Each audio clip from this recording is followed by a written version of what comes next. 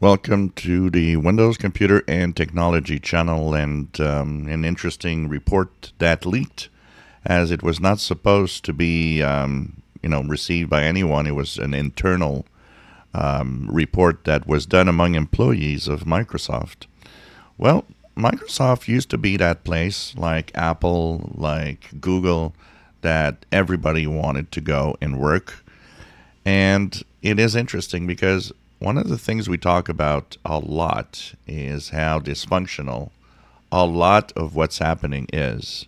A lot of, we look at Windows in our case, and we wonder what is happening with the decision and who's taking the decisions, because there's often all sorts of things that aren't what we want.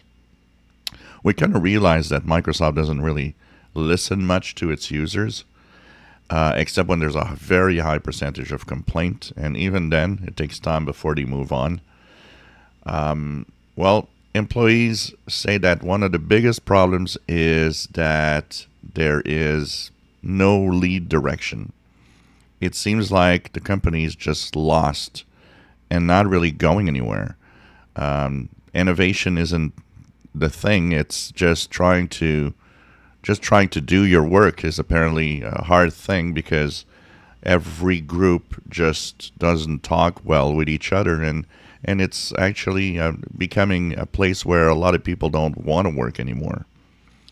They're saying that the leadership, and we talk about Satya Nadella, which is the CEO, and the company has definitely changed, and he's definitely been able to, bring in the clouds and have revenue from the cloud rise really fast, and make Microsoft a company that was pretty stagnant as a value. Then and suddenly it started picking up steam and making more money, but still, that's forgetting about one thing that still brings in a lot of money, and it's Windows. It's as if Windows was forgotten at some time, and they just put it aside, not realizing that this is still a huge moneymaker.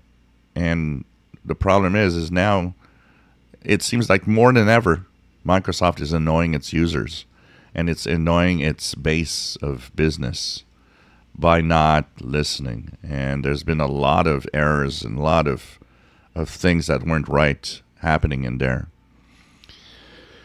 And you start thinking about that and thinking about all the people that must be working in there. And imagine the Windows team.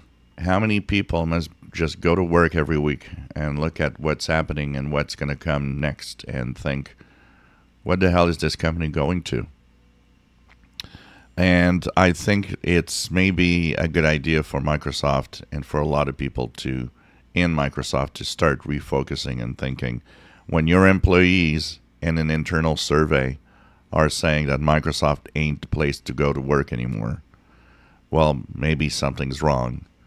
And apparently all the cuts that they actually made also kind of undermine a lot of the employees, saying, well, you know what, I don't feel safe. My job might go away tomorrow. And that is difficult, to have good people to work and to do, amazing things in a company, when the people there don't even know if next week they're going to be there, and the people there just don't believe in the company anymore.